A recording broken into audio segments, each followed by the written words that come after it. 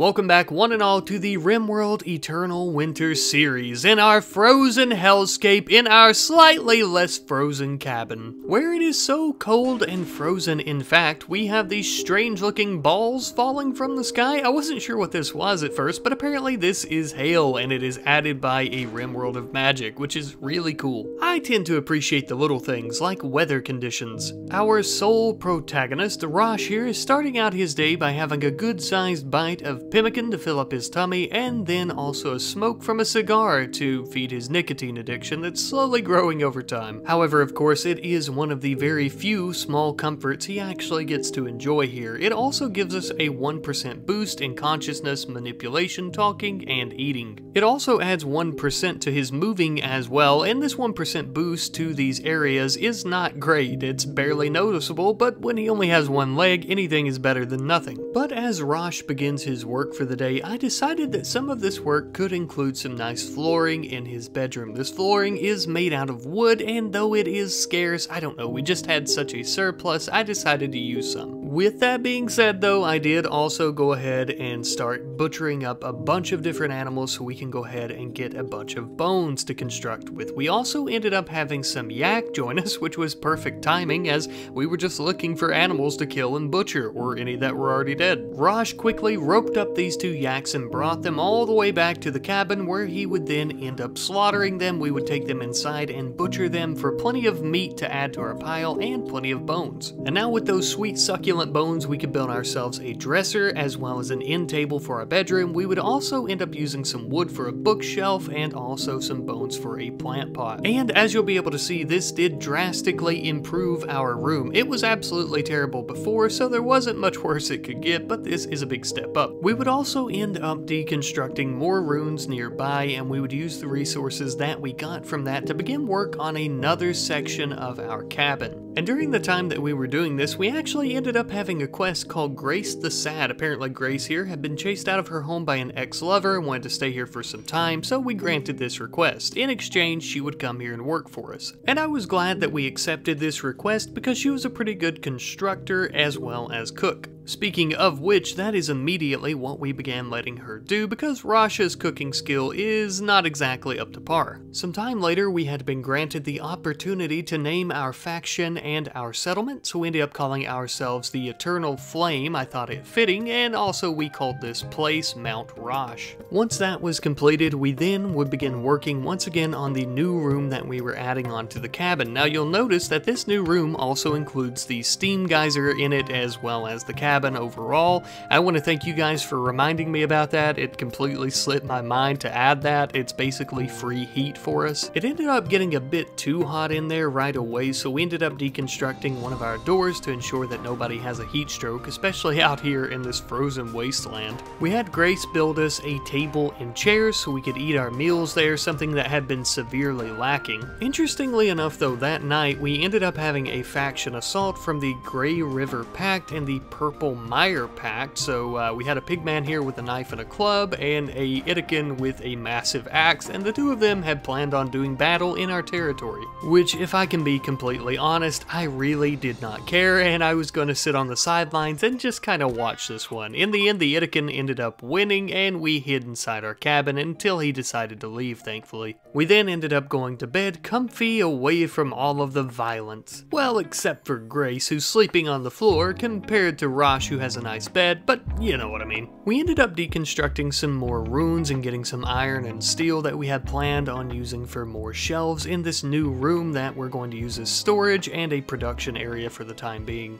I'd like to say as well, by this point we are really accumulating quite a bit of steel and iron, which I hope will come to help us later on. For the time being though, we are now being raided by the Purple Mire Pack. It appears to be two raiders, and one of which, who has a wolfskin cap, actually is a fire mage, which is extremely worrying. They began crossing through a cave where the insectoids and wildlife had clashed, and this ended up being a blessing in disguise as they had decided to steal what they could and leave. I had no idea what they were going to steal, but it was apparently a massive animal corpse. I know what you're thinking, and yes, I thought this was pretty crazy too, but let's be honest, in a frozen, hellish planet like this, a massive animal corpse is probably worth a lot in terms of food and leather. We gave chase for a moment moment after the fire mage, but he did get away. We would then end up spending a good portion of our time moving some of our resources and whatnot that we had in storage to the other storage room. We were going to use the previous one for solely food. It was around this time as well that I thought I had a big brain idea. You see, Rosh, of course, missing his leg, we have another person now. We could install a peg leg. That's at least what I thought, but unfortunately it appears this is not possible because Grace does not have near high enough medical skill to do so.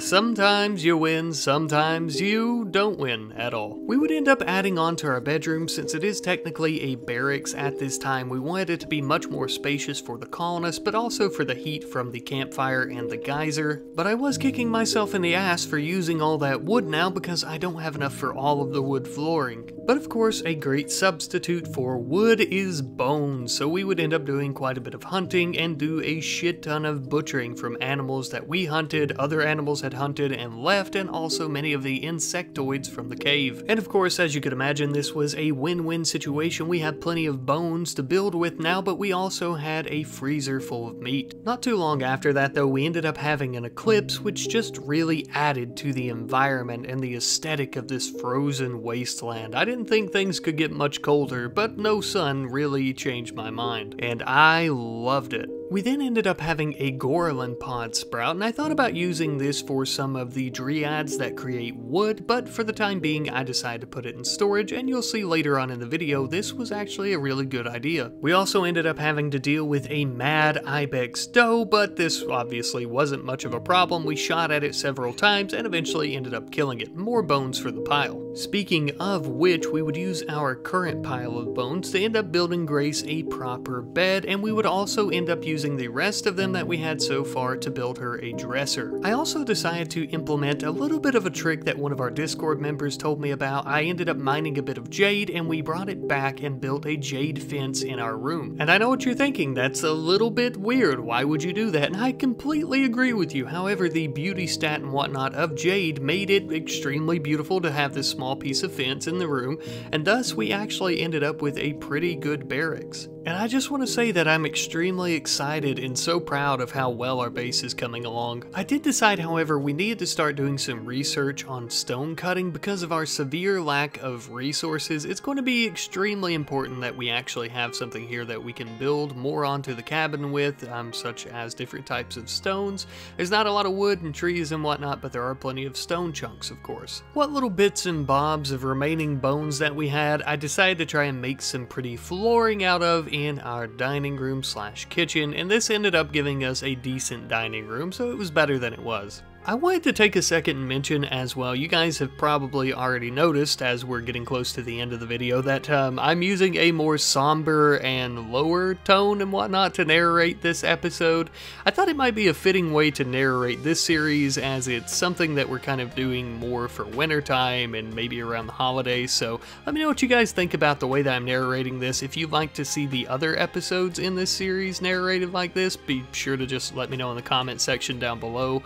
I really enjoy it, to be honest, so. Nevertheless, though, we ended up having a raid from the Grey River Pact. It would appear that they actually ended up sending 2 elves here to try and raid us. For whatever reason, though, one of the elves decided to venture into a nearby cave where there were a bunch of insectoids who he then started a fight with, and they promptly beat him down. So now we only had one elf to deal with, and she began attacking, but I had claimed some of the ancient crates and stuff nearby, so she started attacking those. I really pulled the wool over the old AI here. Regardless though, this did give us the perfect opportunity to try and attack her from afar with our rifle and our bow. Eventually she caught up with us though, and this ensued a melee battle between us and her, and we eventually won. And of course, to the victor go the spoils. We took her elven dagger and 4 wine bottles. Her elf compadre in the cave was still alive, and I did like the way that his stats were looking, so I ended up sending Grace up there to try and capture him. We actually got him away from the insectoids, and we began trying to tend to him. Unfortunately though, he ended up getting an infection.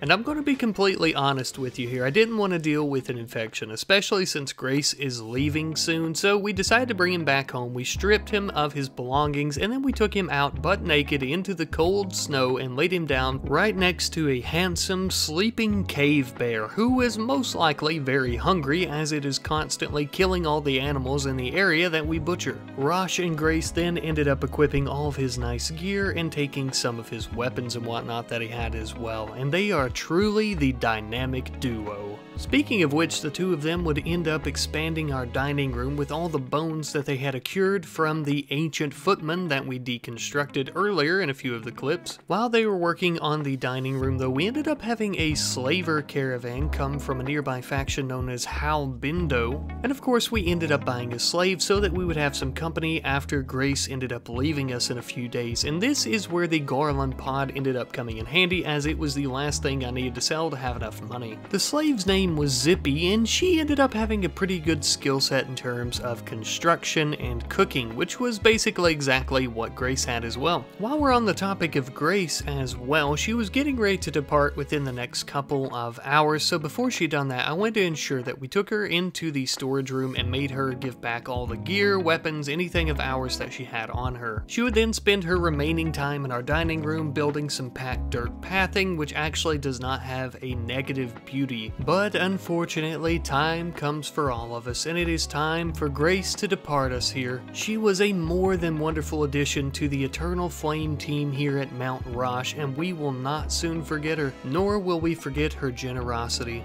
And then there were two. Looks like it's just Rosh and Zippy from here on out, at least for the time being. But I would like to thank you all ever so much for watching. I love you very much, and I hope to see you in the next one. Goodbye.